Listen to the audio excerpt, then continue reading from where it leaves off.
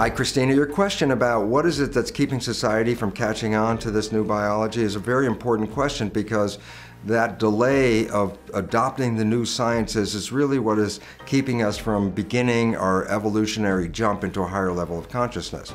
And you say, well, what is keeping the public from receiving this information? The fact is, it's very simple. It's the self-interests of the moneyed groups that like the structure the way it is. The institutions that have been here, invested in the world in the way we are living it right now, that put all their effort into that to have the public respond to that. All of a sudden you come along and say, well, there's new ideas, new beliefs, new ways of living. And yet, what the issue is for these entities, these institutions, is the concept of a new way of living and a new idea about life undermines their business plan.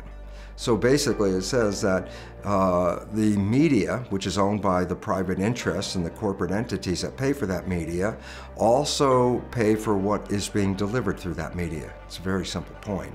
And the issues why this becomes important is that the news is filtered. The filtered news supports the actions and activities of the institutions that exist, and any news that is really contradictory to the established institutions is generally kept off of the mainstream media to keep the institutions in power and in control.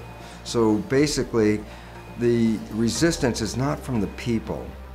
The resistance is from those parties that are interested in keeping the situation exactly the same without change, because those institutions are making a substantial profit from the way the world is running right now, and therefore have no interest in seeing a new way of life on this planet.